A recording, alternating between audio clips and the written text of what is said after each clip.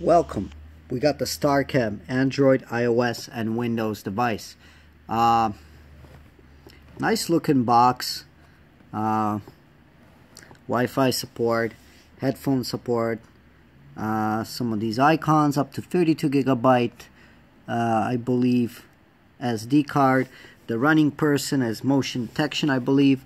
This is the C7838 WIP. Okay, let's take a look at it. SQS198. Let's explore it here. Baby Home Shop Company with i4 technology. Okay, let's open it up and let's take a look at VStarcam. Here we are. Got the actual VStarcam. Let's remove it out of the box. Here we are. Here's the VStarcam. Looks pretty nice. Feels very solid. There you go. That's how it looks out of the box. VStarcam, little microphone thing here. Tested and QA'd. Okay, flipping it to the back, we see it's got audio connection, SD card, reset button, and the Ethernet port and power, DC power. It's a 360 camera, rotates 360. It's night vision. Here's the lights. So full IP camera, looks very nice. So what else is in the box? Let's see here. We got a little manual that came here. Okay, can flip through the little booklet. Pretty intense with barcodes, and the whole setup is here. Little booklet, we'll put it on the side here. Little international warranty card. Anchors and screws for the wall. Power adapter. More anchors, more screws. So it comes with everything. And a little thing here, a little triangle. Let me pull it out and see what that is. A little paper triangle thing. Quality. Little quality card, QoS model and when it was passed. And of course, the little mount, which is a little bit strange because you mount it on the wall, I believe like this. Then this thing twists into this and you kind of twist it.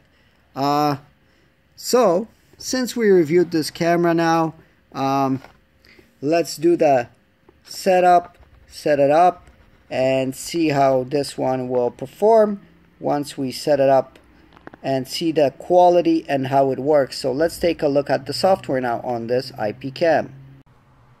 Alright, so the VStarcam right here uses a different type of app.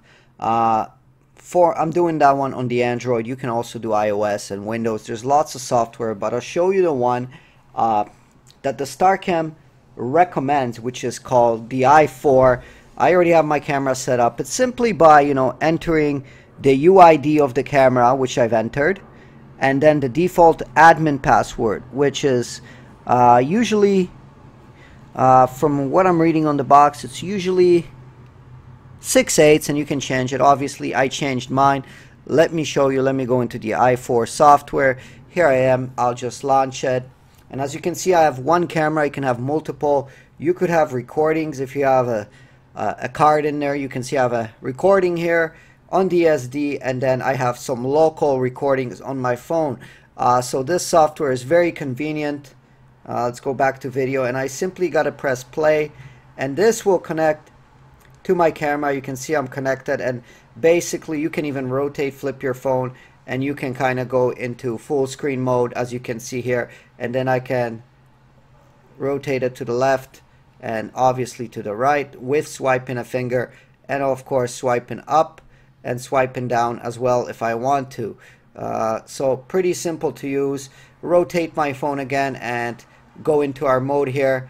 At the bottom you'll see there's multiple bars. I can take a snapshot, snapshot success. I can record. Once I record, you can see the red dot here at the top, recording. I can stop recording by tapping that. I can talk by hitting talk. I can listen. I can preset position to the preset position vertical and horizontal controls and preset the cruise on here. So quite a bit of options. You can see TF card is recording. I have a micro SD card in there. Shows you the speed of the recording. You can go back, and that's pretty self-explanatory what we can do with this camera. We can also hit play, go back. It says connecting, and then it connects. And pretty much that's really some of the options you can have in here for this camera. So that concludes my review of this great little camera, and I think it's great. I think the i4 software works great.